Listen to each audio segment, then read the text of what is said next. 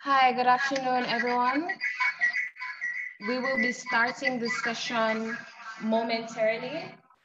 I'm just asking if you can please allow us 5 more minutes before we get everything set up, okay?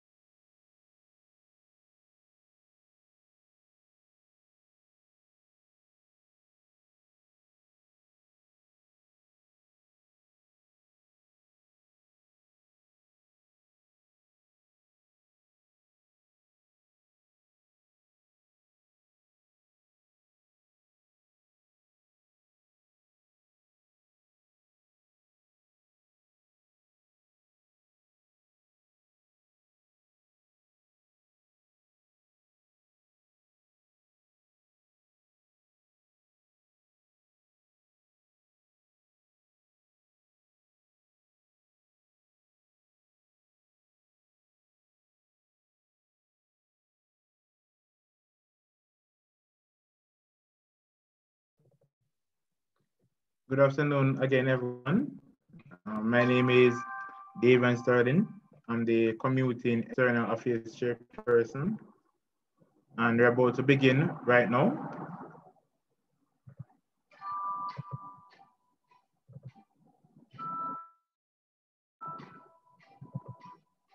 So, right. So I'd like to welcome everyone for our first episode of the series, Self-Defense.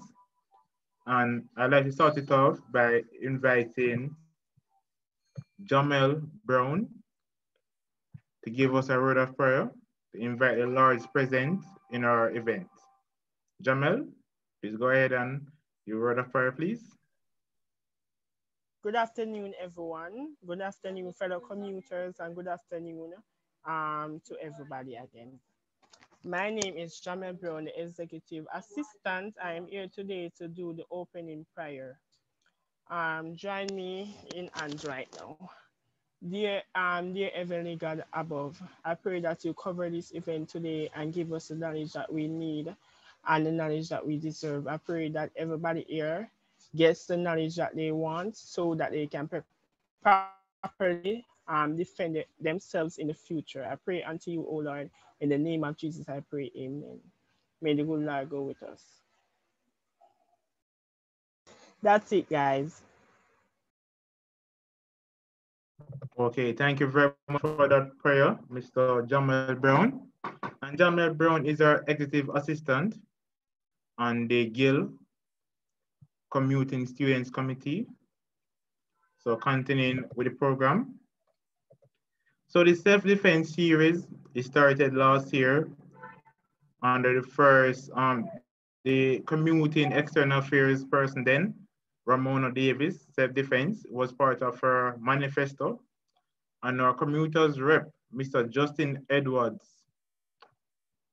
said he will continue this initiative and like to give Mr. Justin Edwards the opportunity to talk about why this program was continued and what are the goals or objectives of this program. Go ahead, Mr. Edwards. Okay, thank you so much, David. So good afternoon, guys, and welcome to the first of, I'm hoping what will be a very successful series that is really centered on self-defense. So from the campaigning season, one of my manifesto points was really geared towards a year-long campaign towards safety and security for students. And this self-defense series, it started as an initial event by the EAC last year, and we wanted to continue it to kind of equip our students with what is necessary to keep themselves safe from a personal standpoint, as well as working with administration to ensure that from an infrastructural and initiative-based aspect, we also cater towards student safety.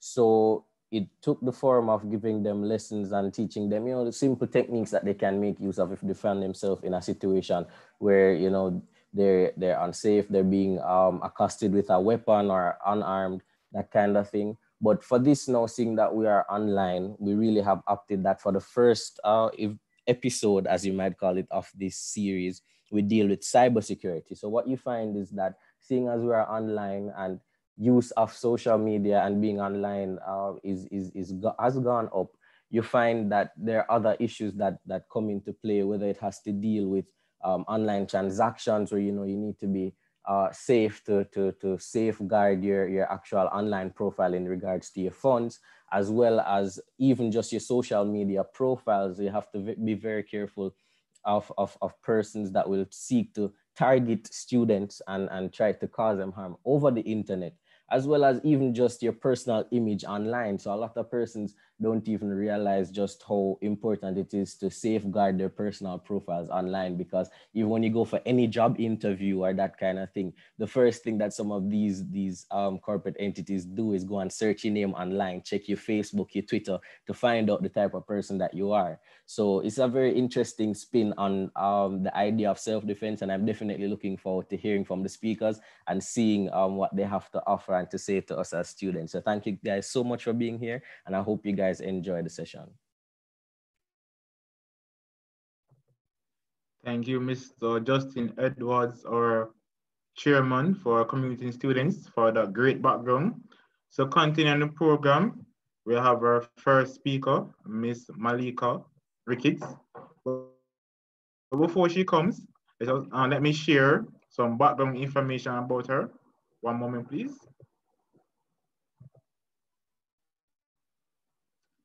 So, Malika Ricketts is an achiever from a very young age when she attained a J.N. Bank scholarship, which helped her throughout her years of high school from 2012 to 2017.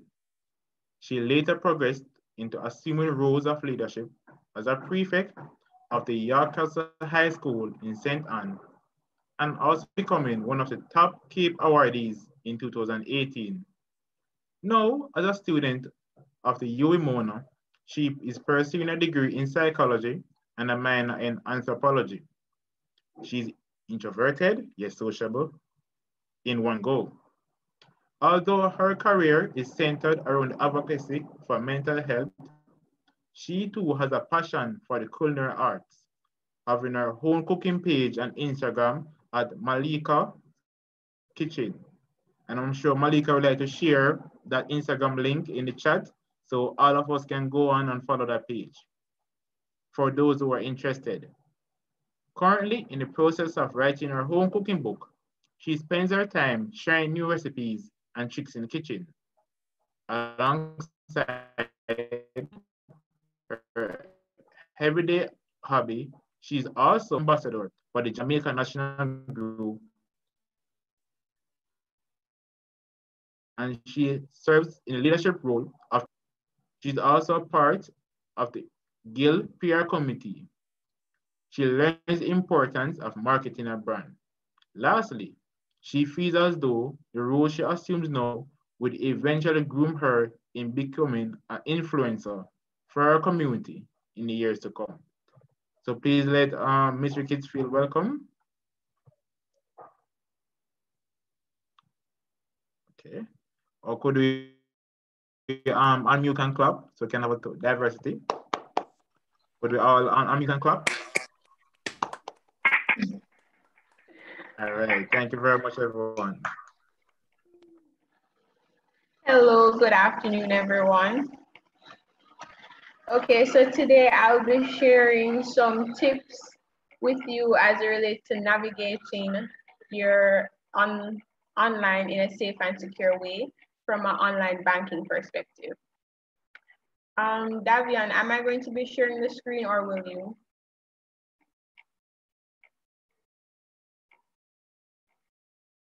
Hello? Oh, yes, Malika? I didn't hear that. Oh, I'm asking if I should be sharing the screen or will you? No, you can share the screen. You can share your screen. Okay, all right. So,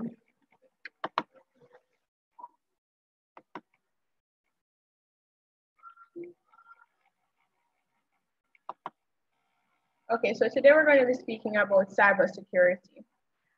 I want to ask you first, anyone, what do you think cybersecurity is?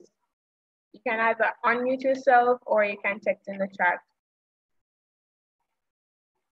Anyone can answer.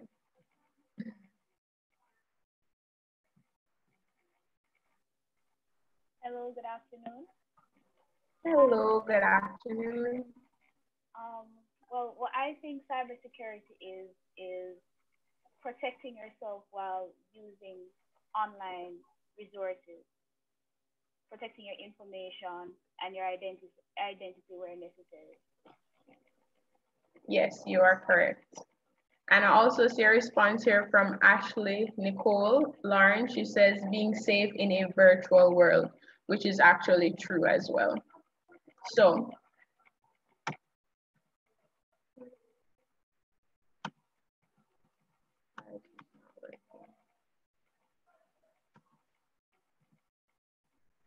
is it my connection? Are you guys hearing me? Because I'm not sure if my internet connection is stable. Oh, yes, we're hearing. Oh, you're hearing me. Okay. Why is this not going to the next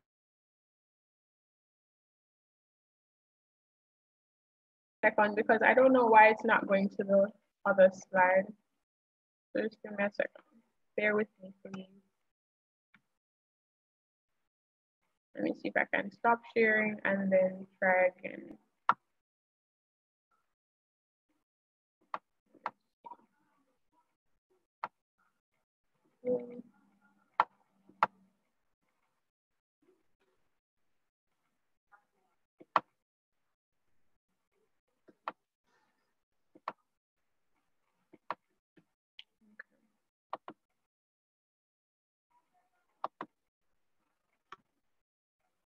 Okay, yes. So cybersecurity is the practice of defending computers, servers, mobile devices, electronic systems, networks, and data from malicious attacks, i.e. hackers. So malicious attacks meaning hackers who try to probably use different devices or different means to get onto your device and potentially steal your banking credentials or your personal information. So I'm going to be sharing some tips to keep your online banking safe whenever conducting transactions online. So the first tip is protect your personal information. So if you make banking transactions with your phone or any other device, it is very important to guard your personal information by setting up a screen lock. The phone must be automatically locked if it is not being used for a specific period of time. So in doing so, you know that you have your personal information on your phone. For example, your credit card details and everything. The responsible thing to do is to always have a screen lock. You're not only protecting yourself from hackers, but also persons who don't have any good intentions, persons who want to steal information from you. Also, never use banking credentials on a public Wi-Fi. Can anyone tell me why do you think a public Wi-Fi is not safe? Anyone, you can text in the chat. It doesn't matter. I'll try and read your responses. Okay, I see somebody in the chat here. VPN is not secure. Well, that is true. And also you have the potential of a middleman attack. So with a public Wi-Fi, actually they act as a middleman. So they will go in between, basically virtually, in between the public Wi-Fi and you being connected, and actually get onto your device and be able to steal all information possible from your device and move it to other remote trackers. So you should never carry out any banking transactions while your phone is connected to a public Wi-Fi. The safe thing to do is use a trusted Wi-Fi or a Wi-Fi to which your phone or you are familiar with.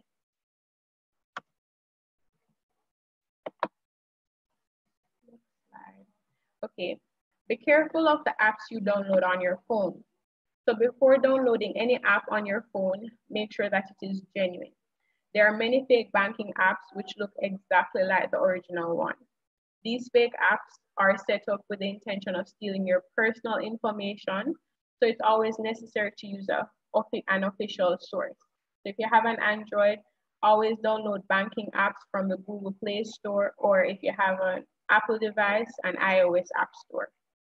That's key. Also, conduct your transactions on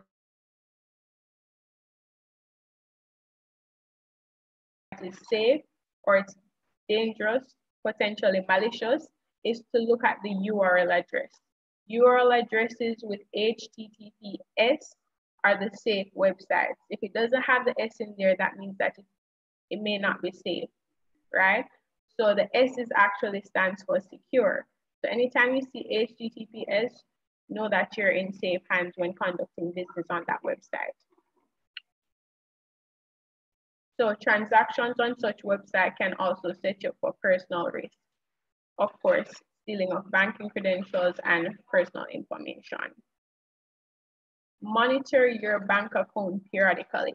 I cannot stress this enough because sometimes this is what they do. They take their time and they steal information and also your money from your account. So it is always good to monitor.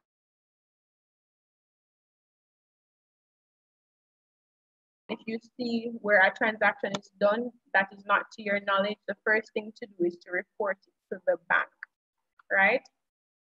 And that is one of the benefits with JN Bank Online. You're able to view your transaction history as well as the date the transaction was carried out.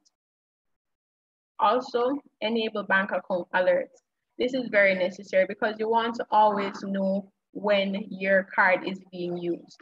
So whenever a bank activity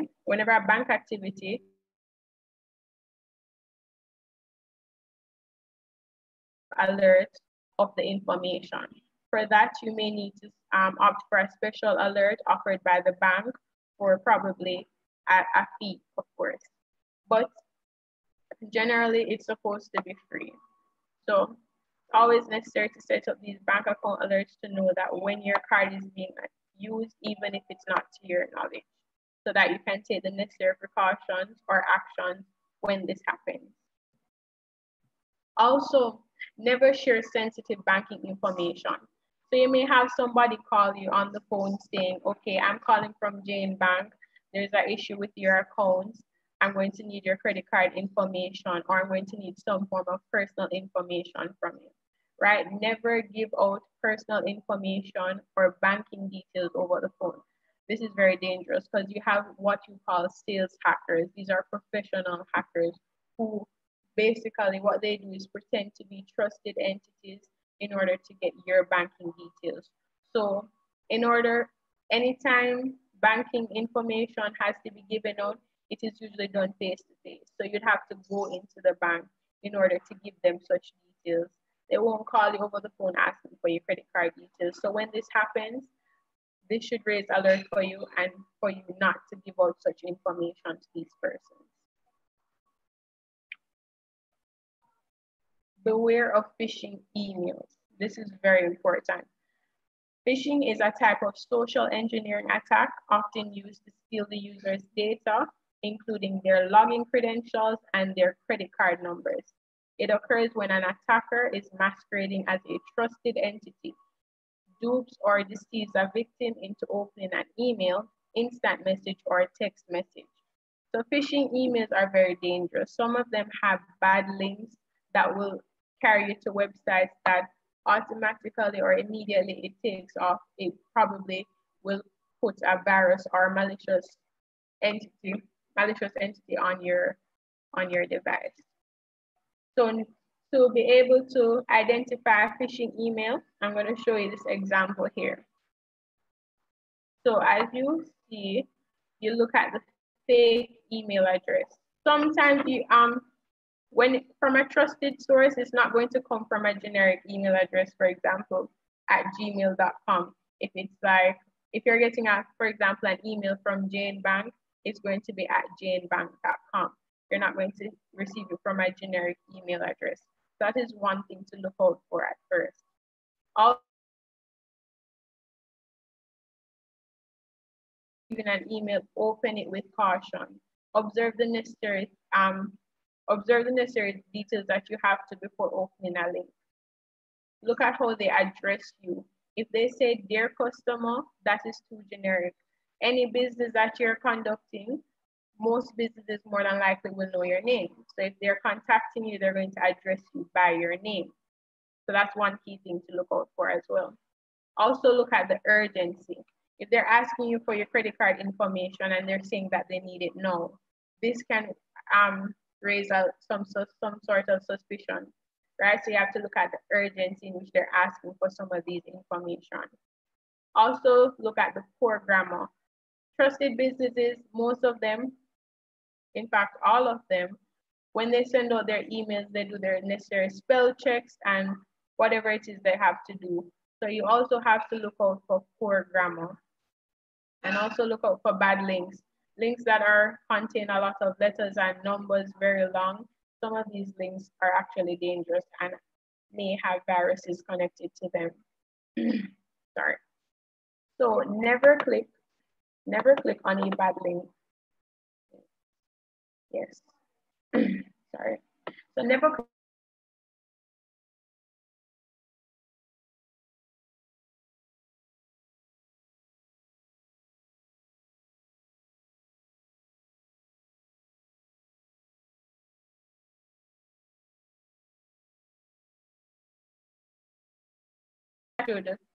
Should be aware of. Enable a two-factor authentication. Anyway. Give me a minute, guys. I don't know what just happened.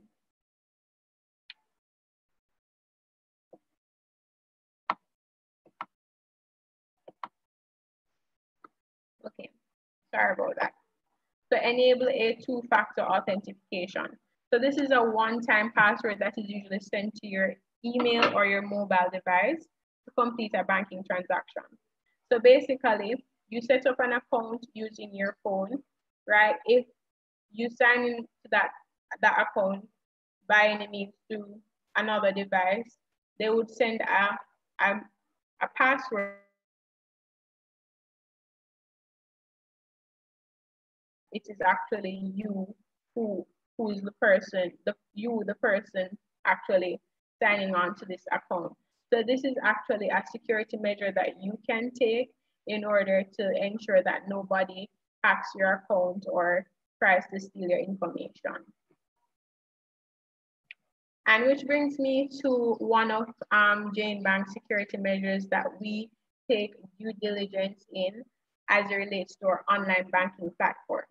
So when you set up your online banking, the first thing you do is you must have your username and your password, right? You cannot get in unless you have your username and password.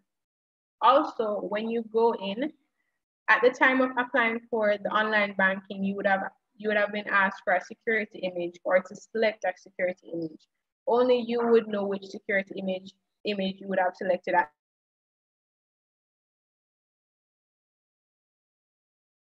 that you selected, right?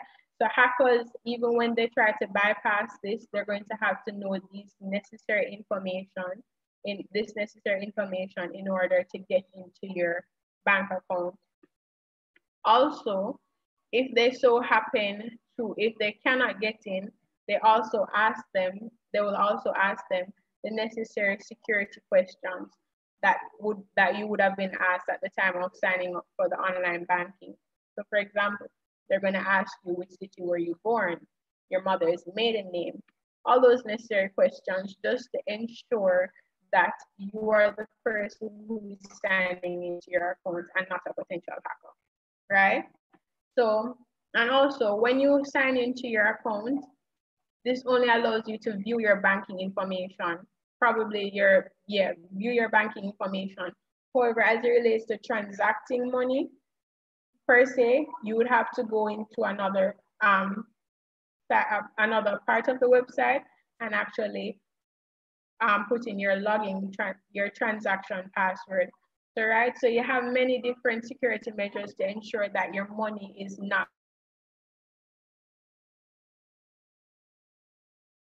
as Jane Bank take with our customers to ensure your safety while still remaining connected digitally. Right, so that is the end of my presentation.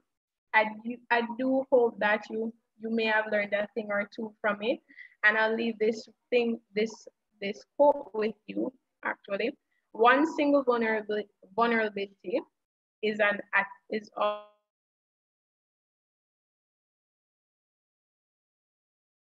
needs. So if you take the necessary precautions, then more than likely you will always remain safe when conducting your business online. So always remember to take these necessary precautions before doing any form of banking transactions. Thank you. So thank you, Ms. Ricketts, for that lovely presentation. It was very detailed, and I know going forward, and I'll definitely be safe doing anything online pertaining to banking. All right, so are there any questions for Ms. Ricketts? Any questions from the participants? Okay, so thank you again, Ms. Ricketts, and we're continuing with our program. So asking commuting students PRO for this academic year, Ashley Nicole Lawrence, to introduce our next speaker. Go ahead, Ms. Lawrence. Good afternoon, everyone. He's a final year student at the Norman Manley Law School who is passionate about youth development, advocacy, volunteerism, and policy development. He currently serves as a legal consultant for the Guild of Students of the University of the West Indies Mona campus, where he completed his Bachelor of Law degree. He's an alumnus of Cornell College, where he served in numerous leadership capacities. He has represented the Jamaican delegation at the International Rotary Youth Leadership Awards in St. Martin and Washington, D.C., at the 5th Caribbean Youth Leadership Summit, as well as a delegate at the Cloud Computing and Big Data Construction and Application for Jamaican officials in China in 2018. He was also a participant in the 2017 UNESCO Jamaica Youth Advisory Committee Forum. He served as youth coordinator of the Montego Bay South Division, where he developed youth groups in communities in and around St. James through various projects, campaigns, and social interventions. He also served as a member of the National Youth Parliament of Jamaica 2016-2017. This inspired him to form the St. James Youth Leadership Organization. He was installed as a Governor General's I Believe Initiative ambassador in 2017 and was later awarded the Governor General's Achievement Award for the parish of St. James. He contends that the key to success is believing that you can accomplish anything you can set out to do, as long as you have the right mentality and willingness to work hard. Everyone, help me welcome Mr. Demoy Carr.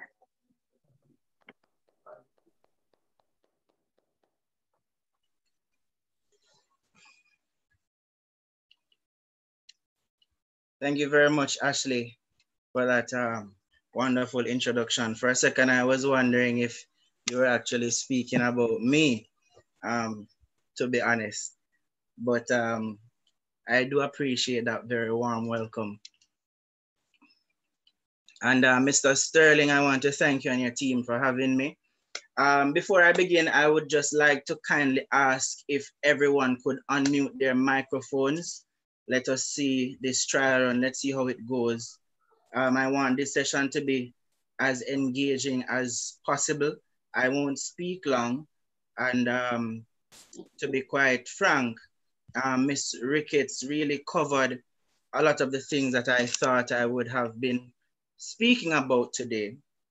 So with that said, Mr. Edwards did raise a few points in which I think I want to expound on, particularly with regards to social media and its importance with marketing ourselves as young professionals. So I'm asking everyone to unmute their microphones.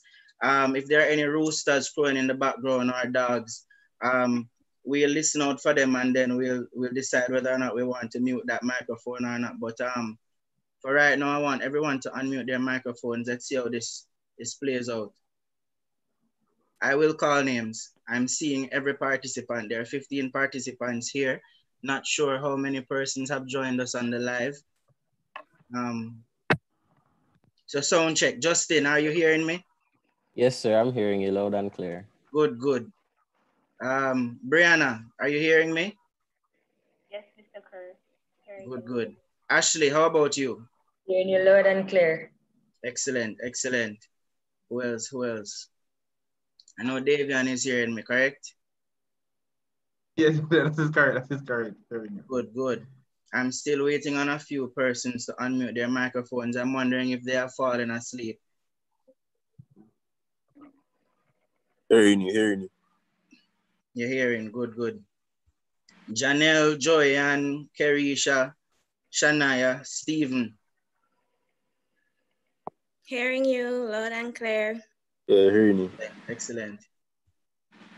What about Janelle and Jamel and Joyanne, the 3 J's? Hearing. Hearing. Ashley, Nicole, are you hearing me? Ashley? Hearing you loud and clear. Excellent.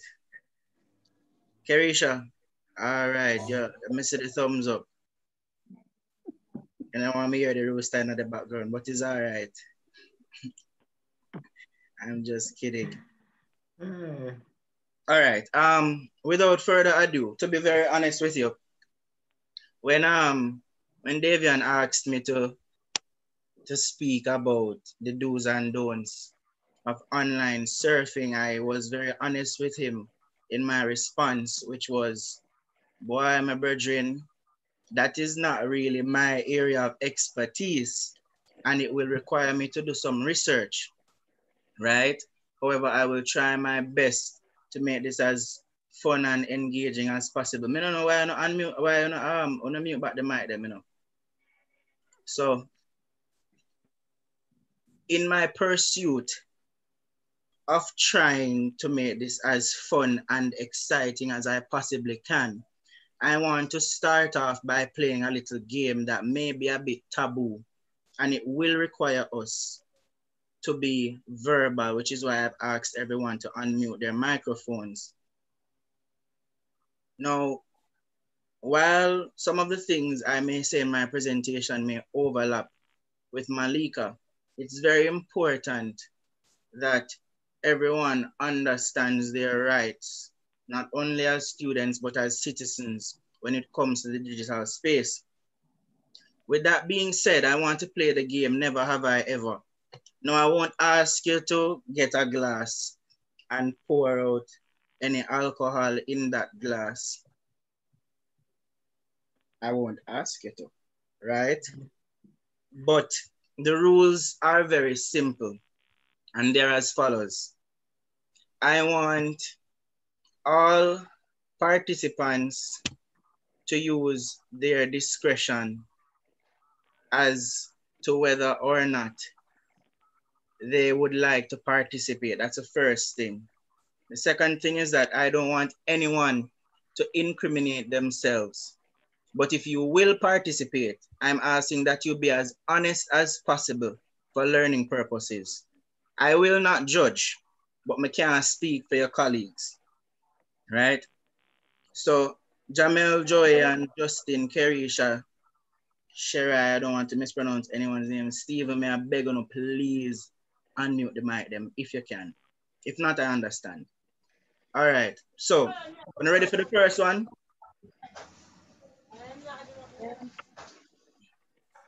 I hope everyone is hearing me clearly. Yes, ready. Yes, hearing. All right, good. The first one is, and for those of us who can't unmute our microphones, I'll just ask you to use the raise hand feature. Cool? All right. Never have I ever shared any of my electronic passwords with anyone else. Oh yes, I've shared my password. All right, Davian. Davian is guilty. Who else is guilty? I'm also guilty. I have. Excellent, excellent. So we have a few guilty people here. All right. Never have I ever visited an unsafe website. I have to watch series and movies. Yes, I have. All right, all right. Never have I ever downloaded an illegal movie. Ooh, I have. Whoa, Not, I have not. I have. Okay, all right. Never have I ever agreed to terms and conditions without reading them. Every day. All the time. I see. Remember, I'm not here to judge you. I may or may not be guilty of a few of these myself. I will not incriminate myself. Never have I ever downloaded a VPN. I have. I have. Once. All right, and the final one is never have I ever tried to search for the free version of something that ought to be paid for. For example, a book, a movie, a game, etc. Every day. I have. All right. Free Microsoft. There we go. So we all have been guilty of at least one or a few of these, I wouldn't say crimes, but a few of these instances where the morality of searching the web comes into question.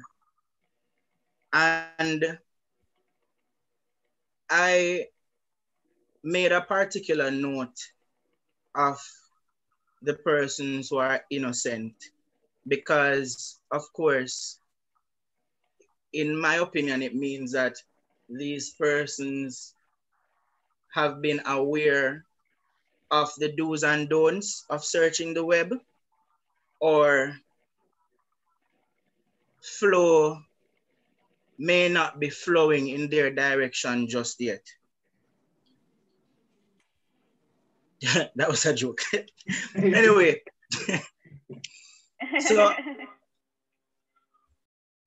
fortunately, our country has been developing in the online space, particularly with respect to understanding our rights as citizens, so much so that earlier this year, specifically Tuesday, May 19th, approximately 5 months ago, the Data Protection Bill was made an act. So the Data Protection Act now provides that personal data cannot be transferred to any jurisdiction outside of Jamaica, which is any other country outside of Jamaica, unless Jamaica ensures an adequate level of protection for the rights of its citizens. There are also strict standards that determine how the information is to be processed, right? Now, with that being said, there has been a call for vast public education in the form of a public education campaign. Because when it comes to cybersecurity, all of us are vulnerable, right? And I'm sure we can all attest to knowing at least one person who has in some way, shape, or form been a victim of cybersecurity, whether it be some online attack, as Malika presented on, some credit card fraud, or some exposure on social media. It's all cybersecurity, right? And the breach thereof. So it's very important that we all as citizens know not only our rights as citizens with regards to our identity and the protection of our identity, but the online space in which we will all navigate, especially during this COVID period, when we are all being urged to turn away yard. So the first thing is that we need or ought to all be aware of what the Data Protection Act speaks to with regards to the sharing of our personal information. Now, I want to speak freely, right?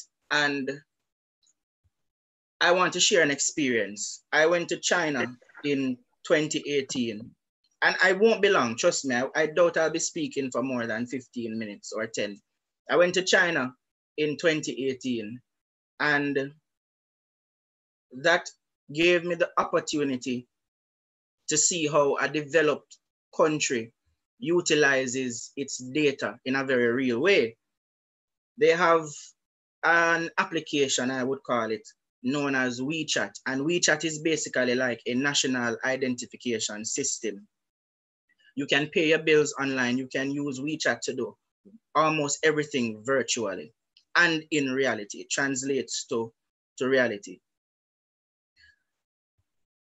There were some concerns that I had, seeing that I'm from a third world country, right? And we know that anytime we hear of data being shared, especially with regards to our country, our state, utilizing our own information, where a lot of things like, oh, it's going to be the mark of the beast, and you know, this is immoral, and this is an invasion of privacy, and all of that. While those arguments are substantial, at the same time, what information does, and I want to say this unequivocally, the most valuable asset in this world is not just money, is not just any other material thing that you may think of. It's information. And an example of this is when you go on social media, Instagram, Facebook, and you search for or Pinterest, and you search for something that you like, almost a week after that, you may be wondering to yourself, how am I only seeing advertisements that are relating to the thing that I search for, or the things that I search for? It's because the information that you type in or you give to whomever is being stored, and it may or may not be shared to third parties who may have an interest, financially or otherwise, in providing you with what you are seeking for. So information is very, very, very valuable, right? And that was an aside, but I think it was very important that I said that. So not only is public education important, but we are to protect our identity. And there are a number of ways in which you can protect your online identity. Unfortunately, when you are making an email address, it does ask you for some very detailed information that you may or may not be able to go around. But it is very important that we read. And I'm glad how we played that game earlier that showed you how much we don't read, because we accept terms and conditions for a number of things without reading them. The first thing we see when we are about to accept a term or condition is paragraphs upon paragraphs of words, which for the most part may not mean one thing to us, or we may not even understand what we're reading. And even if we do understand, we say to ourselves, may not have time for this. We also say to ourselves, whether I read this or not, whether I read this or not, I will still have to access it. I will still have to accept it if I want this service provided to me, right? So it's intuitive, and that is a reality. And it's one that we, unfortunately, we have to face. But we are to be cautious of what we are accepting, right? There are fine prints that are very important, and we may or may not sell ourselves short when we opt to not read before we sign. The pen is much mightier than the sword, right? Now, it's also worth using a password management system. Some of us said that we shared our passwords with other people. That is a no-no. Do not share your password with anyone. No matter how much you may feel that you trust them, the issue is sometimes not the people you share it with, right? The issue is sometimes who may have access to that information outside of whom you've shared it with, because anything can happen to a device. If you're saving all of your passwords on your cellular phone, whether it be MemoPad or password keeper or whatever, one day you may just leave your phone open and someone can take it up, and they may or may not have access to all of that information. So you have to be very cautious of where you save your passwords and manage your passwords very keenly, right? Another important point is that you keep your social networks safe, right? Do not use the same password for everything, right? And social media attracts a lot of cyber criminals. You have to always keep an eye on your social media account, right? Not everyone who messages you will have something that is within your best interest at heart, right? So you have to be very cautious. Understand the importance of backing up your data, and understand that cybersecurity is a moving target. I'm just going through these tips really quickly because I want to wrap this up as soon as possible. I don't like to talk for very long, right? Use a trustworthy security suite to help protect your devices. What that means is when buying a security suite, make sure you invest in a software that provides comprehensive protection for all your family members and their devices. All right. Now, that being covered, let's talk about skimmers, right? Now, I don't know how many of you are aware of what skimmers are. They're also called grabbers, and they are small devices that can be attached to a point of sales machine, right? Whether it be at the gas station or supermarket. It's very small, you attach it to the point of sale machine. You give that customer service representative your credit card or your debit card. They swipe it through and it copies your card. And immediately, as a good friend of mine would say, so you wire your money to me, don't call my phone back, I chop, you get chopped. Right? You get chopped right after.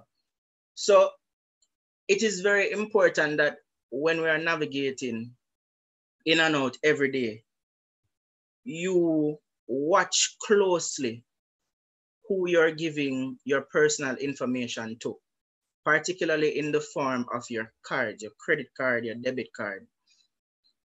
You want to see that person put the card through the point of sale machine so that you can ensure that it's not being cloned or copied, because once that information gets in the wrong hands, a chop, you get chopped. All your information gone, right? Another very important point, and this is the last point I want to speak on, is social media. The do's and don'ts of social media. Now, this is an ongoing debate. As a matter of fact, recently, I was speaking to Queen's Counsel Paula Llewellyn, our DPP, about the need for public agencies to have a social media policy. And it is very important that we as young people, especially young professionals, be very cautious of what we post on social media, right? I'm not saying that you don't have the freedom or liberty to post as you wish, but certainly you want to be cautious of what you post, because as Justin pointed out earlier, your social media footprint in this 21st century is like a resume. And employers, persons who provide scholarships, people who may have an interest in you, who may not have access to you, will go on social media to find you. They'll check out LinkedIn, they'll check out Instagram, they'll check out Twitter, they'll check out Facebook. And you want to ensure that the content that you have on your social media pages is appropriate for consideration, right? Your captions are also very important. You may have the best pick in the world, but if your caption is not friendly, then it may not necessarily reflect who you are, right? And people want to know who you are. And at all times, you want to be cognizant of the fact that you are in control of what you put out. Many people will have different perspectives of you, especially with regards to what they can see on your social media. And specifically Instagram, because Instagram is, and Facebook, because Instagram and Facebook are the platforms that we use the most to share photos, whether of ourselves or our surroundings or business, whatever it may be. People will perceive you based on what you post. So you want to be cautious, right? As a matter of fact, unfortunately, when you hold a high office, or if you have a number of followers that's significant, then you may be a target to cyber criminals who may want to clone your page and use your identity for malicious purposes. Now, the Data Protection Act does provide penalties, a provision that outlines the penalties for breaching the act. It's $2 million or 6 months imprisonment for corporations that breach the Data Protection Act. And it's very important that we have legislation like this that protects our citizens. So with all that being said, and coupled with the presentation from Malika, I think for the most part, I have outlined basically everything that you may need to know, in addition to what Malika has presented, to protect yourself in this digital space. So just remember, be cautious, be in control. And I want to leave you with my mantra. It's not related to data or surfing the web, but certainly it's something that you can utilize in your day-to-day life. With God in the center, you can achieve anything you set out to do, as long as you have the right attitude and willingness to work hard. And that's it. Thank you. Thank you very much, Mr. Demoy Carr, future lawyer. Thank you so much for dedicating your time and energy and your expertise in this field. So are there any questions, concerns, or suggestions? We'd like Mr. Demoy Carr, our legal consultant and the guild, to answer. Okay, thank you very much. Again, Mr. Demoy Carr, we keep in touch. All right, so moving along on the program to our final speaker. There's no way we could talk about self-defense and not have someone from the Jamaica Constable Force. So next speaker who I'll be introducing is Constable Andre Murray. So he has been assigned to the Communication Forensics and Cybercrime Division as a cybercrime investigator since April 2016, during which he has been trained and certified as a digital forensic examiner by Micro Systemation AB, Access Data Group LLC, Black Bag Technologies, and Basic Technology. Additionally, he has been successfully completing courses in major security awareness and cybercrime investigation. With that said, he's all faith with the principles governing the handling and investigation of digital evidence and artifacts. His duties, among general police duties, include, but not limited to, cybercrime investigations, identification and seizure of digital devices, data acquisition and recovery, documentation and analysis of information contained within and created with computer systems, computing devices, and other electronic devices. Please let Constable Andre Murray feel welcome. Go ahead, all right, sir. Good evening. I take it that everyone is hearing me. Oh, yes, we are.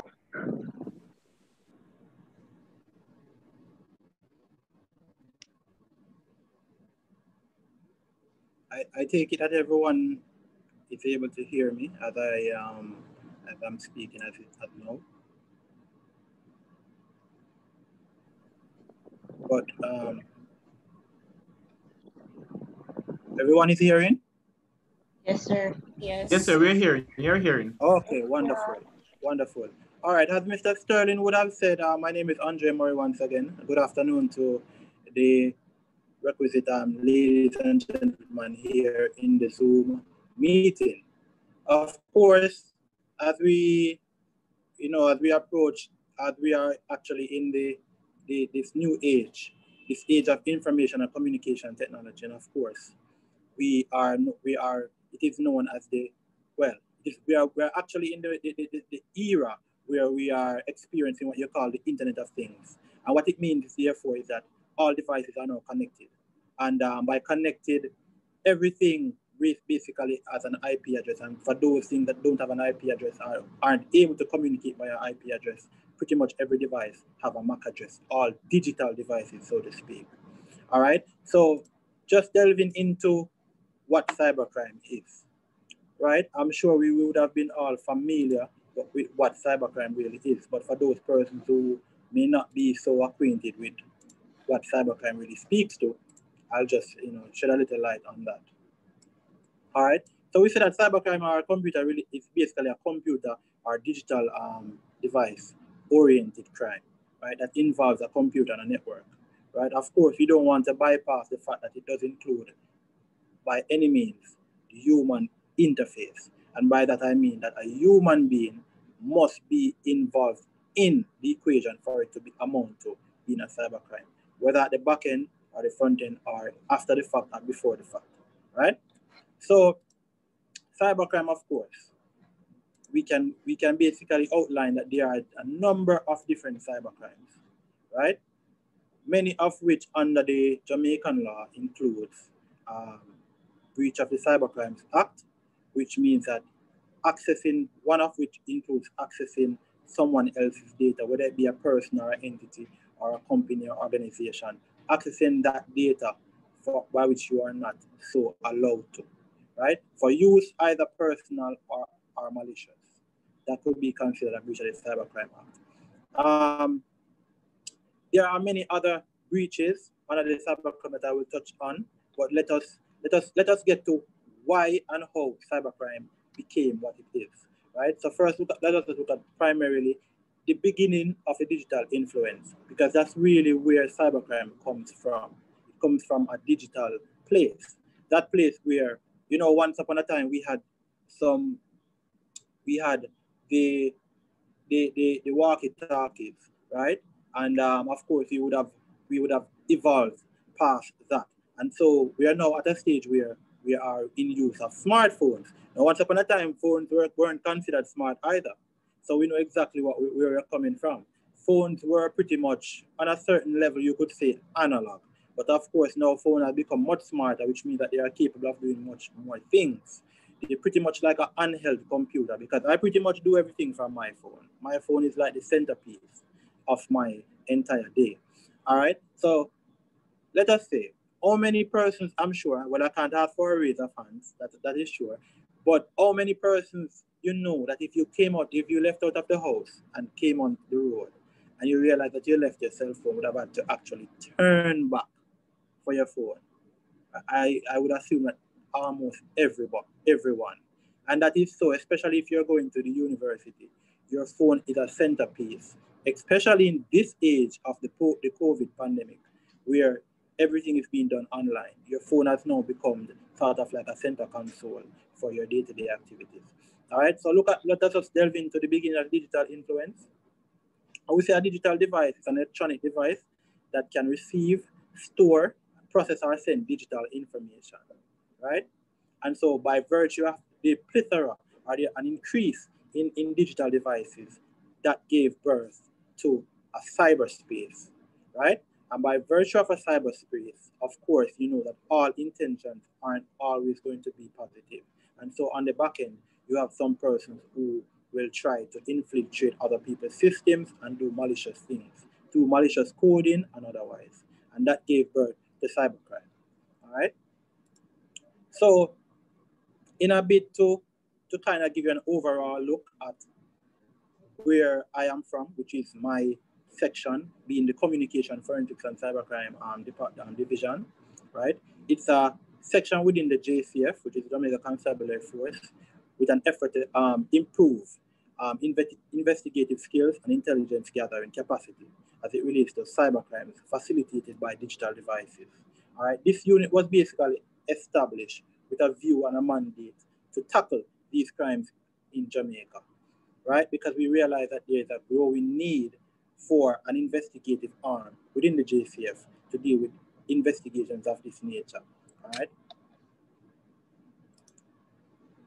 On another hand, there is also the need for us to have the JCF to have also established this unit, because what happened is that almost every crime in recent times now have a digital component. Right? So we know that the CCTV footage is a part of the cybercrime fight against crime, and that has captured and that has helped in another investigation. We also know that every cell phone, every digital device also leaves a digital footprint, right? So whether it was used indirectly or directly, there is also an input into how that crime may have occurred. All right, and so that gave also birth to the need for somebody and someone to actually be a fay with how to treat with these investigations. So we say that digital forensics is a form of forensic science that deals with recovery and investigation of material found in digital devices, often in relation to a commission of a crime. Right? So that is pretty much straightforward. And now digital forensics, as it is, focuses on 4 major things. Those things basically encompasses computer forensics, video and audio forensics, and mobile forensics, and pretty much any other digital component which would take into consideration cybercrime. So here at the Communication Forensics and Cybercrime Division, we focus mainly on 4 pillars of investigation. 1 being computer forensics, 2 being mobile forensics, 3 being video and audio forensics, and 4, and finally, being any other form of digital forensics. Because why this categorized as any other digital forensics is because when you think of digital forensic science, it is an evolving space. It is an evolving space because it is on the backbone of information and communication technology. And if you know, this is one of the fastest growing areas that we know to date because it's rapidly evolving and it's rapidly changing. So back in the days when we used to have those old computers, when we were connecting to the internet, you had to dial up to a modem and you hear the and it's all of that. We are now in a different space where connection to the internet is almost instantaneous. So we understand that things have changed from the 1990s into the 21st century, and it's going to continue to change because the last conversation that I was watching on the internet, I was following Elon Musk, and he was saying that he has an ambition to launch some 42,000 satellites out in space, and that will enable, for the most part, internet to be accessible in pretty much every section of the earth. And you know that the earth is a big place. There's many places on the earth I've never been. So of course, you know that there's the Amazon and places like those where communication, of course, is almost null and void, right? Except for if you have a satellite radio. So he has an ambition to launch 42,000 satellites out in space, all right? So that to detract from that, but I also want to shed light on 4 principles that governs cybercrime and digital forensics. And the principles that govern that area is to ensure that no action taken by law enforcement agencies or their agents should change data held on a computer or storage media. And this has to do a lot with investigation. So I'm just getting you a feel with the backbone of what I do, and so I can delve in further into cybercrime so you have a better idea and a better understanding. So 1, no action taken by law enforcement agency or their agents should change data held on a computer or storage media, which may subsequently be relied upon in court. So investigating cybercrime, these are some things that must be adhered to. In circumstances where a person finds it necessary to access original data held on a computer or a storage media, that person must be competent to do so, right? 3, an audit trail or other record of all processes applied to the computer-based electronic evidence should be created and preserved. So it's important for an audit trail to be established, and in so doing, the information must be able to be processed, applied, and also preserved so that it can be viewed by an external or internal personnel to see the integrity of the information. And 4th, and finally, the person in charge of that investigation, you the investigator or me the investigator, has an overall responsibility for ensuring that the law and these principles are adhered to. All right. So, in the commission of cyber-related crimes, as I said, this goes hand in hand with digital evidence, digital forensics, and so on. Where can information be found? Right? Cybercrime information can be found on flash drives. They can be found on routers. They can be found on computers. Of course, they can be found on phones. So those are some areas where digital information can be obtained. Of course, another key component to cybercrime these days are the credit and the debit cards. The credit and the debit cards will give persons who we classified as black hat hackers an opportunity. And these are hackers who use their skill set and their competencies to do malicious or to carry out malicious tasks, whether for themselves or as a part of a group. Right? But we say that the credit card or the debit card, because it's an area that basically can be, to some extent, classified as money, so to speak, that has really thrived over the past couple of years. And in cybercrime and cyberspace, the internet, as you know it, which is, you type in, you go into your browser and you type in Google, and you Google, and it brings up that Google page, that search engine, or you go into Yahoo and it brings up that search engine. But the cyberspace, it has a layer. The internet has a layer. Now, the internet that you are browsing is sort of like the tip of the iceberg, but there's a much deeper section to the internet, which we call the dark web. For those persons who are knowledgeable of that, or those persons who don't know about the dark web, you can do your research on your own time.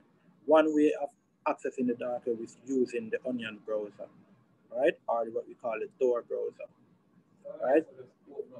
So you're able to access the dark web. And on the dark web, persons will do a lot of things. There's a lot of things that you can access from the dark web.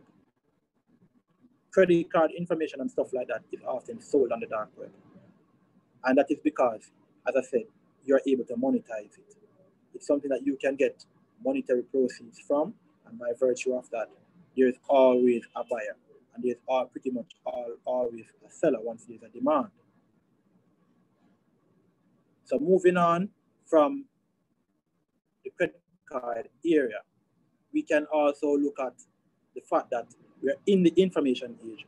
So of course, you can also monetize information, because a lot of the time what you find is persons who are in possession of very crucial information or crucial data can be able to monetize it, right? Depending on the value of that information, right? So let's say you're on you are working with Apple.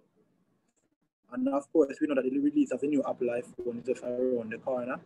And if you know Apple, you know that Apple always pretty much keeps their information in terms of their schematics of their phones and the design and the OS that will go into it and all those different nice things. They always keep it a secret. They don't want to release it into the public space because of reason that their competitors may get that information and use it to better their devices, right? So let's say you got a leak or you got a schematic of how Apple will be designing their phones and all the different architecture in terms of devices that will be going into it. Of course, you could sell that to their competitor. In some respect, we call that cyber espionage. That's also another cyber crime, because maybe you would have either hacked into Apple's system, hacked into a worker's computer, or pretty much you're working with Apple, but maybe you don't have authorized access to that part of their information, and you would have through unauthorized means, get that information and sell it online. There are persons on the dark web who may pay for it. Some such persons may include, let's say, persons who make phone cases. Those persons make millions of dollars from manufacturing phone cases for resale all over the world. So of course, they would want to know what the phone is going to look like and the schematics of the phone and all that, so they can go into pre-production of phone cases, because as soon as you purchase that phone, when it releases, you're going to need a case for it, especially if you pay 1,200 US or more for that device. All right. So looking into how we can monetize information, that pretty much gives you an idea of why you would have cyber espionage, why people would steal information to monetize it, which is a form of cybercrime. Right? Let us also look at another cybercrime, what we classify as revenge porn. Now, in recent times, we have seen so much of that. So much of incidences where persons would have been, persons within the confines of their home or otherwise, couples and also other persons would have been engaged in, romantic affairs. However, with the consent of your partner or your spouse, recordings would have been made of that engagement. I mean, what happens in your home is, of course, your privacy. However, providing that you and the person were no longer together, the person felt it was necessary, right, to release those videos, pictures, or information, whether it be a text message or so, on the internet, on social media, on the porn hub, on the exhibit videos, and stuff like that. And now it's out there.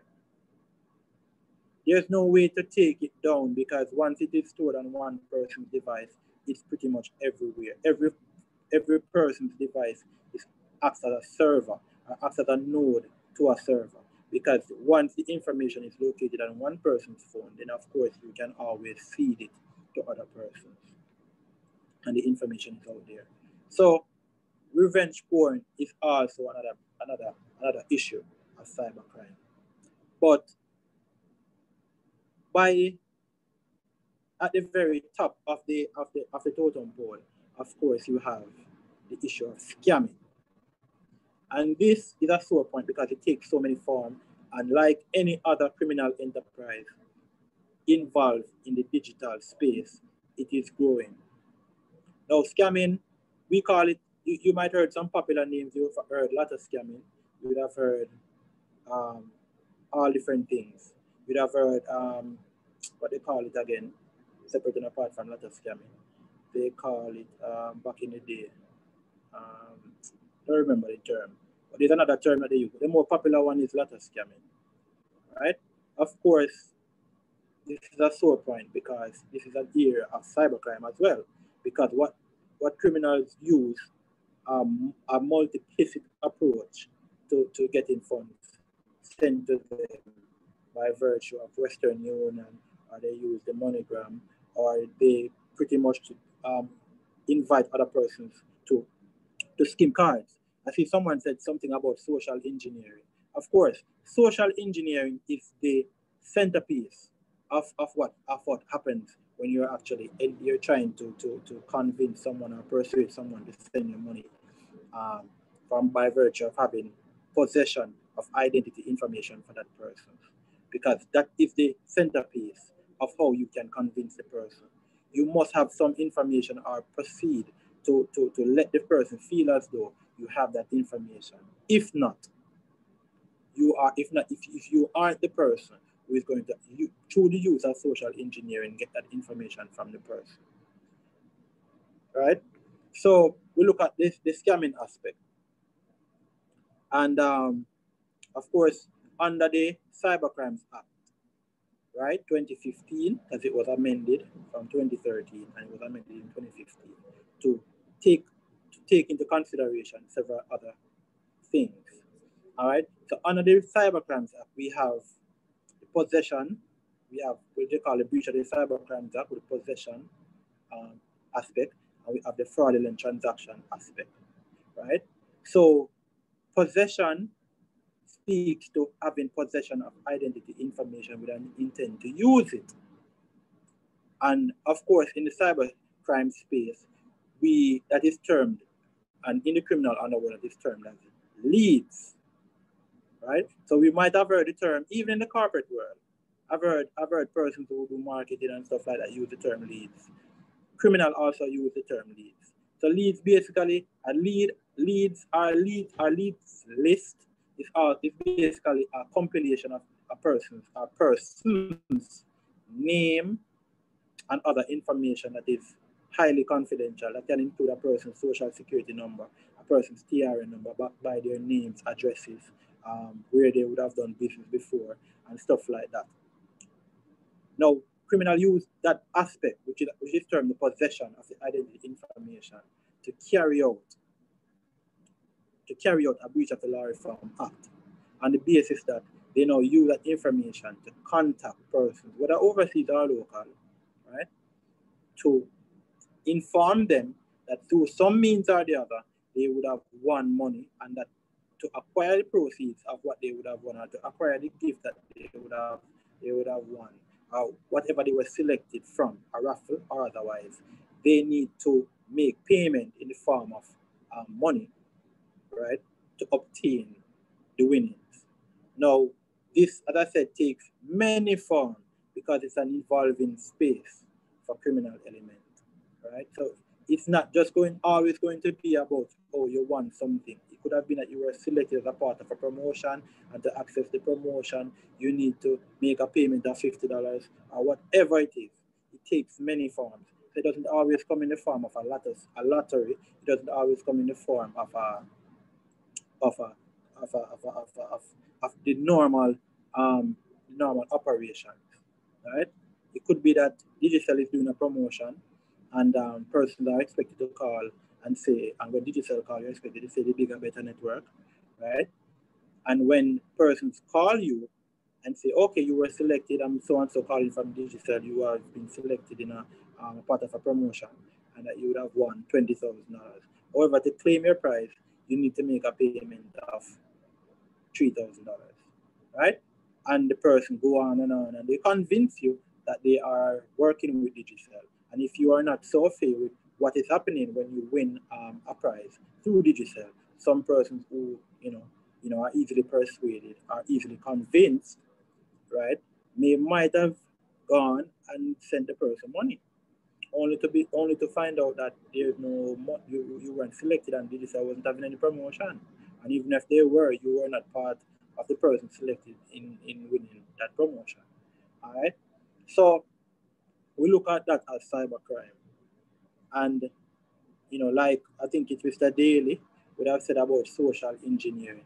Social engineering is single-handedly one of the most what would I say now? One of the most plausible ways of committing any cyber-related crime.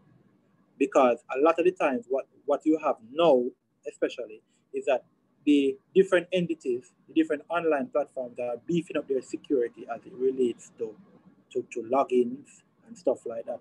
So what you have there is an increase in two-factor authentication. And for those persons who don't know what two-factor authentication is, in layman terms, it's basically a secondary way of protecting your account, right? So, in the event of two-factor authentication, right, persons have realized that persons who have an intention to do things that are, outside of, are in breach of the Cybercrimes Act will find that they use social engineering. So, in questions where it asks, what's the name of your eldest niece? There are different ways to get this information over the internet. People use phishing techniques, right? By virtue of popular domains like, let's say, Facebook, right? And they create a domain that looks exactly like Facebook, except on the end of the word Facebook, it has, let's say, an E. So Facebook, and at the end of book, it has an E.com. And it brings it to a site because they know that based on person's keystrokes, person sometimes makes mistake in what they're typing into the actual browser. So it brings it to another page that looks exactly like Facebook, and that information is prompting you to log in with an email and a password. And from the entering of that email and password, you might have had a two-factor authentication set up that asks you for that information. What's the name of your eldest niece? What is the name of your dog? Whatever. And so you put in that information. And someone at the end of the the back end of that that site, that fictitious site, gets that information and is now able, providing that your login credentials stay the same, is now able to access your Facebook, which is a very personal space. All right. So in relation to that, and in relation to all those things, how can you better protect yourself? Protection, first and foremost, comes from the very simplest, right? And it goes up the line, goes up the chain. All right, so let us start from how you can protect yourself, because I can go on and on about the different cyber crimes. But the most important part is how to protect yourself. If you are using a computer, right, we know that the most important thing to do is to have an antivirus installed on your machine. And whilst that may not always be the most effective form of protecting your information, and to protect yourself on the internet and to protect yourself in cyberspace, it is also a means of protection, right? So we say that having an antivirus is very important, right? Separate and apart from that, having a good firewall software is very important. Of course, there are many antiviruses that provide firewall features, and the list goes on. You have the Norton, you have the Kaspersky, you have the Avast, and you have more, you have more robust ones out there. But it's very important to have an antivirus and of course, a firewall installed on your machine. Separate and apart from that, the usage and the usage of information, especially when you speak about your login credential to your Google, to your iCloud. For me, iCloud is a very important place to protect, because the iPhone doesn't store a lot of data. Most times the data stored on the iPhone, especially for those persons with limited storage, always stores majority of the information in your iCloud. And so iCloud is a very personal space for most people, because they store their web history in there, their notes, their images, their videos, and stuff like that. Right? So protecting your login credential is also very important. How to do that?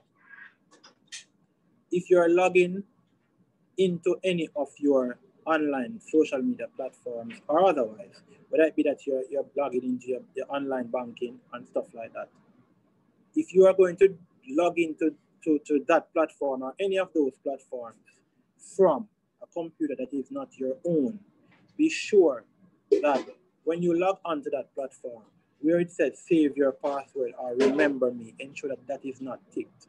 Separate and apart from that, it is not your machine, which means that you don't have use and control over that machine or that particular digital device all the time.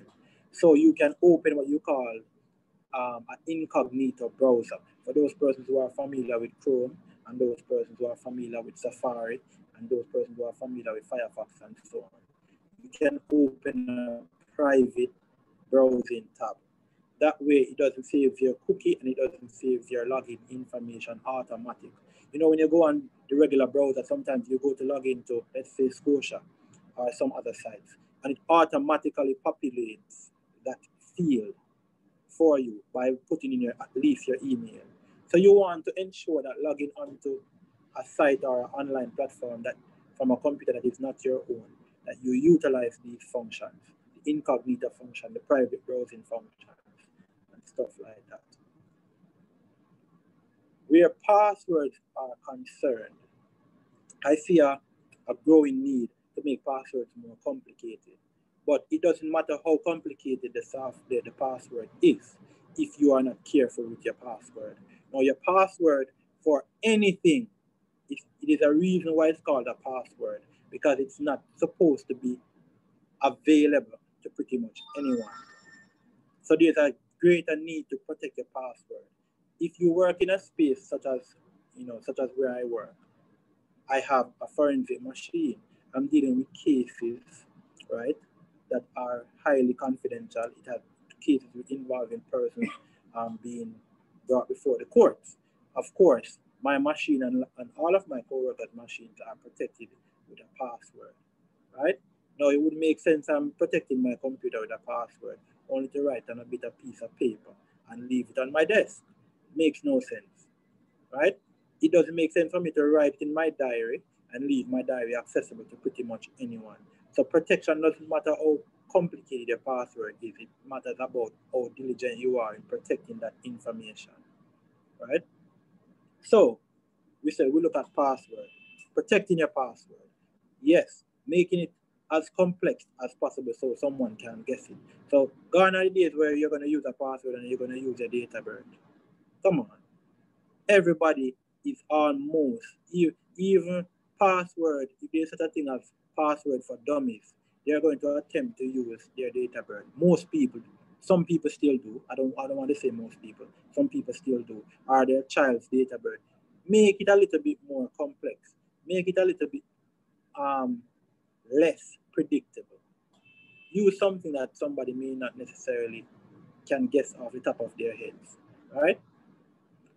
We say use, in some cases, you can use characters such as the @ sign and any type of character and symbols that you can possibly use to make it less, less harder to guess, so to speak. And we look at sharing. Now, another part of protection, so we looked at password, right? We look at the use of software such as antiviruses and firewalls. And so now we're going to look at sharing. Now, protecting yourself also means less sharing, or what you would call oversharing. So, especially for persons who vlog online, I would have gone on a lot of people's sites and a lot of people's channels, and I would have watched them while they're vlogging. And you're able to, social engineering, like Mr. Daly said earlier, if I'm getting his name correct, would have gone and they would have watched the vlogs, and they would have garnered a lot of information through these vlogs. Some persons drive vehicles, not that their intention is to put the information out there, but they drive vehicles and their registration plate is in the vlog. Okay, fine. I got their registration plate. I know that they drive a black Audi, right? Registration plate, such and such number. Okay. All right, Daily, all right. I got that one. All right.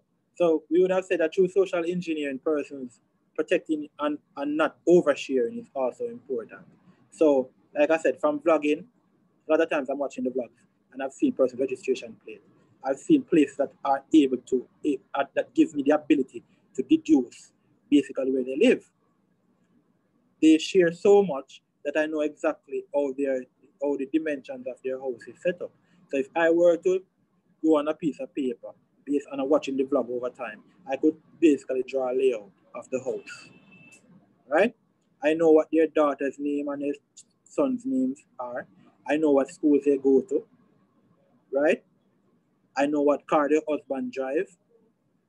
Over a time period, things said in these vlogs are things shared is able to build a dossier. And when I build up enough information, I can use that information to do different things. I know where you work because whilst you're vlogging, one of the times you had on a shirt with a logo on it, right? You stated in one of your vlogs that you are a direct marketing manager for so and such a company, right? Based on the quality of the vlog, captured in 4K, I was able to see a document that you signed your signature on. So oversharing is sometimes a part of the reason why cybercrimes have happened. So you have to be careful about sharing, how you share and what you share, and the forum and the space that you share it in, right? Because not everybody out there is actually looking for amusement. Some persons are looking for opportunities, and the opportunities aren't always the ones that you want persons to have. So let us take that into consideration. All right. So we look at oversharing. Another area of protection, and this is one that you may not hear very often, is about edifying yourself, making yourself more knowledgeable about the threats that are out there, right? The threats that are out there, one of which include social engineering, one of which includes phishing, right? Like I said, phishing is also another form of opportunity, another form of feature that hackers use to get information, right? From time to time, we at the JCF, we have gotten phishing emails from persons, pretty much creating creating an email, a name for a person that is not in the JCF, and that email, if basically sends us information, and providing that you clicked on that email, it would have, through that link, would have brought it to a different space, and by virtue of that space, there's some information that it either could basically execute a malicious code on your machine and start to get information and feed the person on the back end with, or it could have directed you to another page, and from that page, it starts to basically ask you to input certain information, right? So we look at the phishing areas, and we look at social engineering, and we look at oversharing. We look at software that are able to better protect yourself, and we look at the importance of not making some information available to other persons by virtue of where you write it down and where you store that data. All right. On another level of protection, where engaging yourself is concerned, that is paramount. Because like I said, I can only tell you so much, but the cybersecurity space is an evolving space. And so sooner or later, things that we consider a threat now to our security, our data security, may be of the past. And there's going to be a birth of more things that we may need to look into. And I guess that is why incident response and cybersecurity personnel are one of the most sought after persons in terms of jobs. Because like I said, we're in the Internet of Things, and there's a vast amount of data being made available on the internet, and persons want to protect it.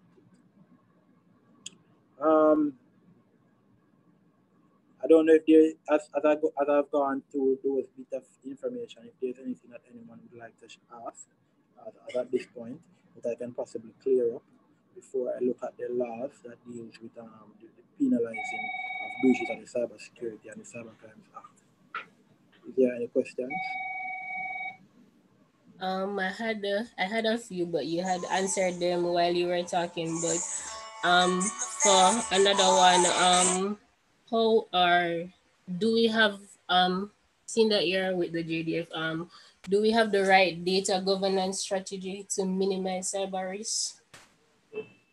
Right, data governance strategy. I think in keeping with Vision 2030, the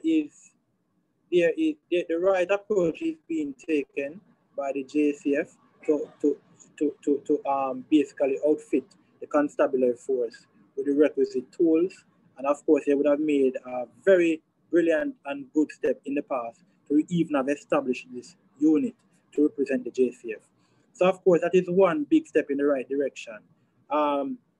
It's a very expensive venture. And once you mention IT, it's a very expensive venture. And so a part of what I've always heard, not just in the JCF, but right across the world, is that because it's an expensive venture, it also bears down on the financial arrangements that have to be made to facilitate this growing area. But I do think, in support of your question, that I think while the governance aspect of it, they said the biggest room, I think the JCF is doing a good job so far in what they have, how they choose to progress with the fight against crime. Sir Murray, I have a question for you. Yes, no problem. How can we prosecute persons who may abuse their privilege to sensitive information? For example, we see cases where students who may be in relationships, and I want to speak freely, who may be in relationships and those relationships get sour, who may share some information that they wouldn't necessarily want in the public domain to persons who abuse such information by posting it on social media, sometimes even asking for some fee in return in order to prevent them from posting it? How can we adequately gather enough evidence to prosecute those persons if possible? All right. Based on the nature of that question, once you start to invite the fact that you want monetary proceeds to be paid over to you in order to not post things that you would have obtained, right, maliciously, or you'd have obtained through illegitimate means, right? That in itself, to a lesser extent, it takes into consideration what we call, depending on how the information was actually ascertained, it could fall under ransomware, because in the cybercrime space, there's a term that we call ransomware, right? It's sometimes used by virtue of a malware that people use to get information. But of course, suppose I know that you are, based on the type of person that you are, I suspect that you have information that may be confidential and may be compromising at the same time on your phone between you and your spouse. I'm going to take it from two sides, but I'm going to speak on the ransomware side first. So I know that you may have information on your phone or your computer that is very compromising. And I have reason to believe that based on your background, you may be able to pay, be able to pay handsomely to actually recover that information. If it were to go out because if it were to go out in the public space, it might affect your job, it might affect your marriage or whatever. So that can come under the broad heading of a ransomware attack. Now, let us take it from the perspective that it's from a relationship that went sour, as you spoke. Now, depending on how that actual thing took place, whether it is that you and your spouse actually traded that information, so one person recorded, sent it to the other person, and you send it out there in the public space, and you're saying to the person, before I send it out, in order for me to not send it out, you need to pay me, right? Depending on how the videos or whatever material it was, data was obtained, the investigation can take different directions. If it were that I, through some means, accessed your laptop, took those videos off your laptop, that's a breach of the Cybercrimes Act on the basis of that I did not obtain requisite permission from you to access that data. And so we can proceed with you being charged, right? And depending on the nature of the damages, it can mean a fine or it can mean prison time, all right? So it depends on how the data was actually obtained. Now, if the data, if you recorded the video or you took the pictures, right? Let's say in a case, because I'm just trying to touch on the different areas now, so I can, enable you to better understand. If it were that you took some pictures, made a video of, let's say, a girl under the age of 16, and you sent those pictures, you made those videos of her doing sexual favors, and you sent those pictures out in the public space, and when an investigation starts, it is borne out that you created and sent those pictures and disseminated those pictures over the internet. Now you can be charged, you can be charged for production of child pornography. You can be charged in the distribution of child pornography in the event that it's a young lady or a young girl under 16, right? So that's one direction that we can go with it, So we have seen, because we have actually investigated cases of that nature at the CISOCA, and found persons culpable and prosecuted them. Now, let's say the woman is, or the person, the girl, is older than 16. Now we take into consideration, how did you obtain that video? How did you come by the pictures? And so our investigation also takes a different fold. Where you send it over the internet, irrespective of whether it was consensual or not, I'm sure the person wouldn't have consented you to upload it to Pornhub. That's a defamation of character. And by virtue of that, the matter in relation to that can be civil, because our schedule doesn't permit us to really get into that aspect of the investigation. So that's more a civil case where you and your person would have made a video and the person sent it on social media, right? And so it defamed the person's character and what they stand for. That is a more civil matter. And so that will have to be taken up in the civil courts for the matter to be addressed and how to deal with it going forward. Did I answer your question? You did, but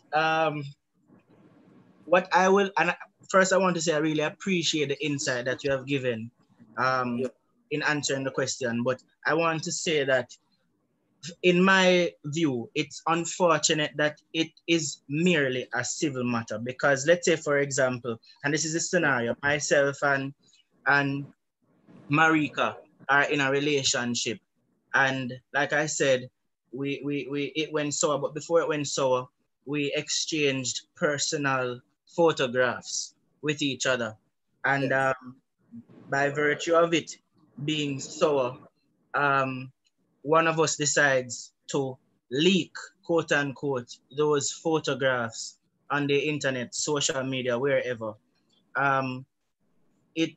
It's unfortunate in my view that the JCF may not have the jurisdiction to perhaps prosecute in that regard. Is that what you were saying? No, the matter is the matter can be taken up from the JCF. The JCF, the matter has to be reported certainly, and how is it going to be reported? It must be reported to the Jamaica Constabulary Force.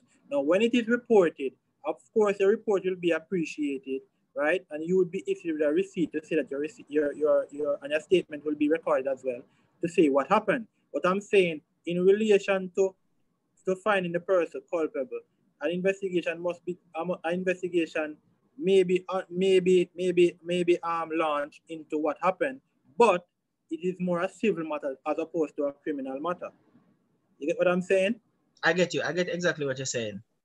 So even if we investigate it and we find out that the person is culpable of distributing compromising images of you, it's not something that we are going to approach from a criminal perspective. It is going to be a more civil investigation as opposed to a criminal investigation. Now, if the person, without your permission, access your laptop, took these images from your laptop, that's where it gets criminal. You understand what I'm saying? I certainly understand what you're saying. Right.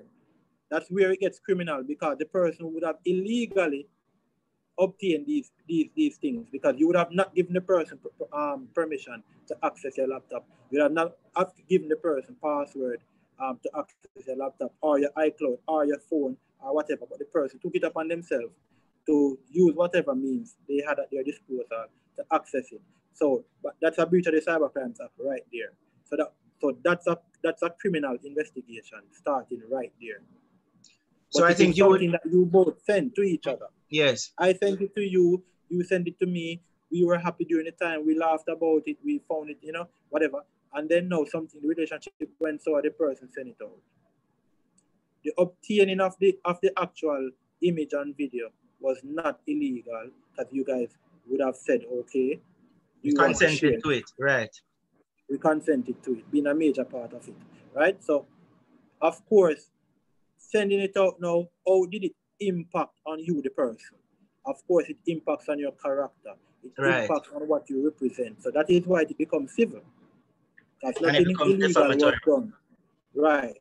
Nothing illegal was done to obtain it.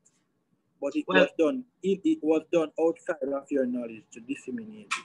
Yes. In my opinion, and this is just my opinion, I think it should become a criminal matter when instances like these occur. I believe that there are some jurisdictions, perhaps the United States, where instances like this are are prosecuted by the office of the, well, in their jurisdiction, what would be the office of the DPP, of course, the JCF having investigative powers.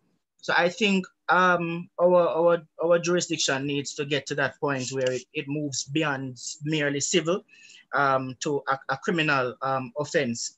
Another question for you, Sir Maury. If I am hacked, if my Instagram or Facebook account is hacked, right? And I make a report that it is hacked. Is it possible for the JCF to investigate and perhaps bring someone before the court to be prosecuted in that regard? All right. First and foremost, they use the operative word. They use the word hack. Now, once you use the term hack, I suspect that by virtue of the term hack, it means therefore that no permission was given to the person to access your Instagram handle. Certainly.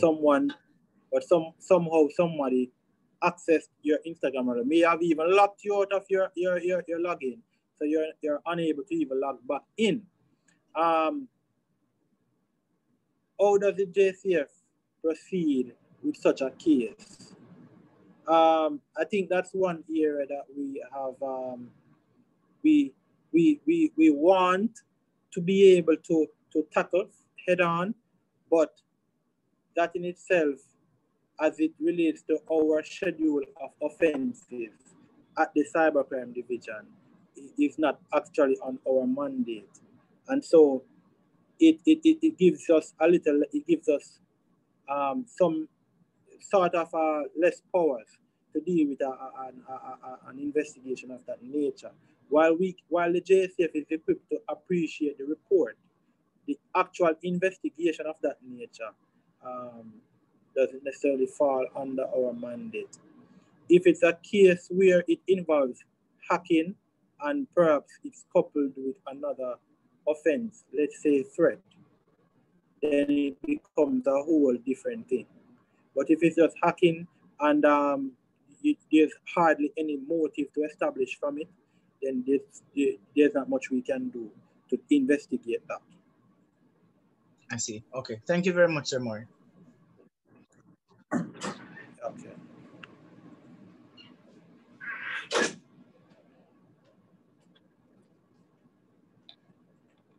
Anyone else with any questions? Of course, I am more than willing to answer it.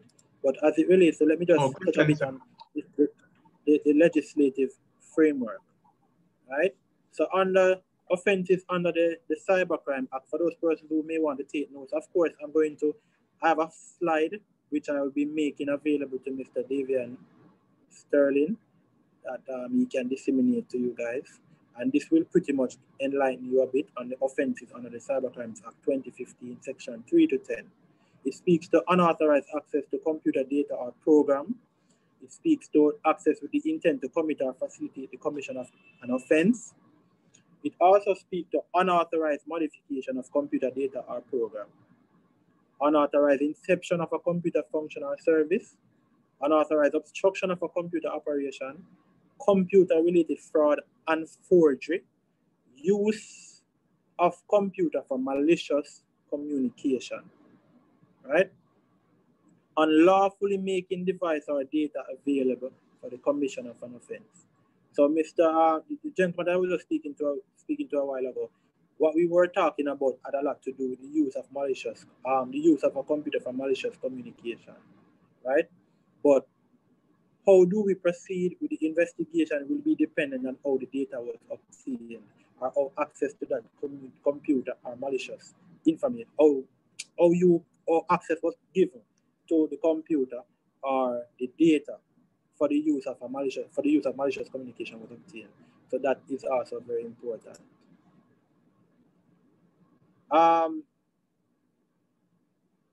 In a sort of an article that was published by DPP, it states that it is imperative and most useful that access involving sending of communications data via a computer undergo early consultation before police and prosecutors, and the police are encouraged to contact the prosecution at any early stage. And that is, as I said, because there's so many avenues to cybercrime. So sometimes there are areas that require investigation that needs consultancy, because depending on the nature of the investigation, some things, you have to really consult to know where the law provides for that, how to proceed. All right. I'm just going to, basically just give you a synopsis. Section 9 of the Cybercrimes Act 2015 states that a person commits an offense if that person uses a computer to send another person any data, whether in the form of a message or otherwise, that is obscene, constitutes a threat, or is menacing in nature, and with the intention to harass any person or cause harm or the apprehension of harm to any person. Right? So that is in the case of malicious communication. But like I said, I will be making my entire PowerPoint presentation that I would have used on so many different lectures available to Mr. Sterling for dissemination. So you guys can go through it on your own time. And should you require any further understanding, of course, he can always be the chairperson. He can always liaison with me, and I'll be making more information available to him periodically, if so, if needs be.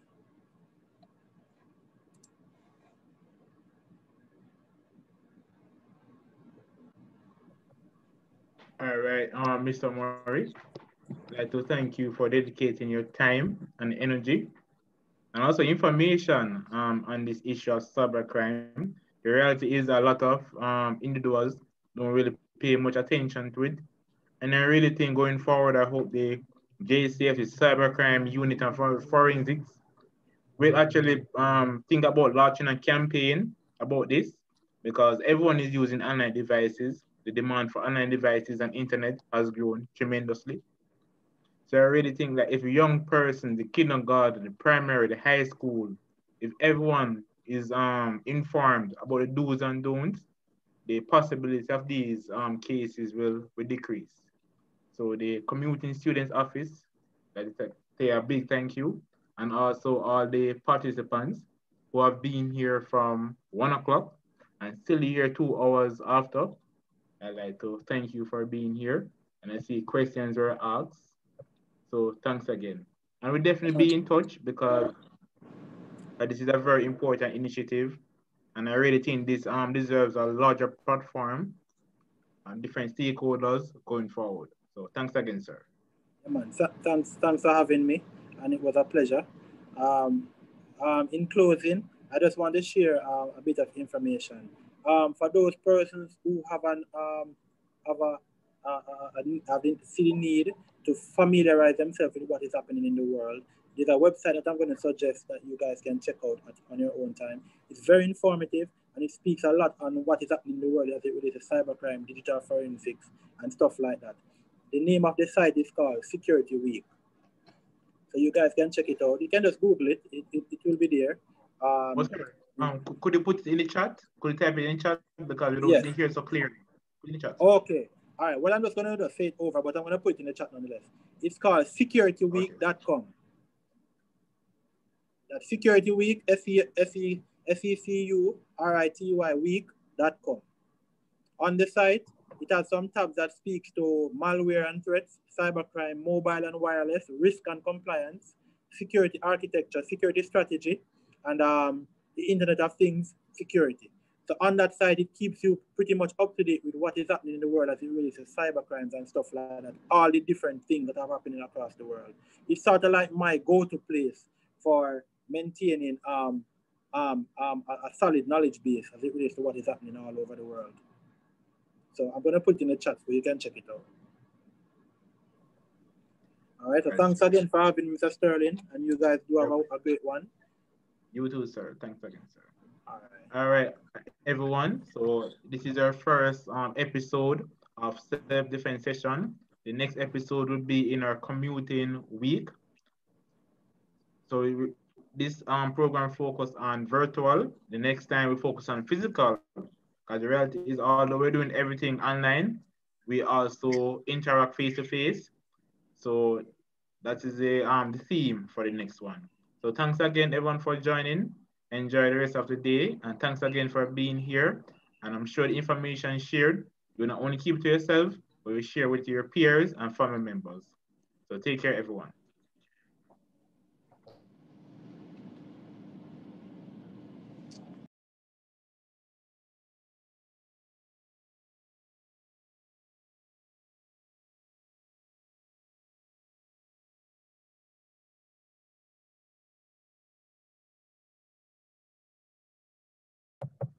Oh, could the host end the meeting? A meeting for all?